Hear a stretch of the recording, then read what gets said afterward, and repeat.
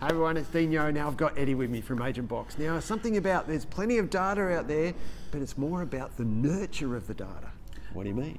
What do I mean? I'd say that what's really important now, there's all this technology, there's all this talk about data and data lakes and everything going on. It's all wonderful. Big but data. Big data, all of that. And look, absolutely important. You know, we're going through this phase now where the technology is not just about more shiny, more buttons. It's really still a human business, and it's about using that and harnessing that technology for relationship building, and that's where you're going to be able to continue to have a really strong business. Yep.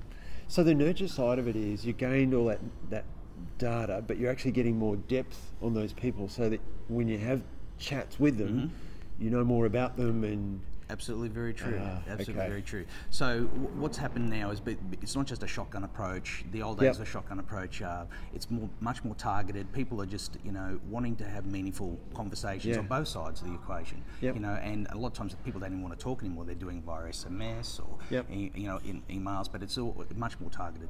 So they're much more targeted, and the only way to do that in this day and age is really when you've got a good technology system back there as a CRM. That's right. To help you, because who can remember, like when it used to be the corner store and you used to walk in there and Tom used to know you and the kids and all the rest.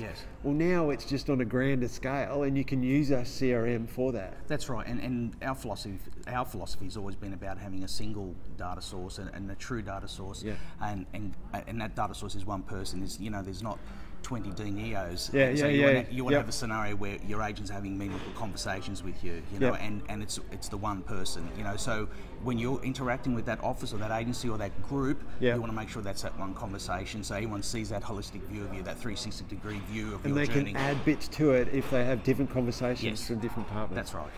That's a really good point. So there's the idea of what we're excited about for CRM. Cheers.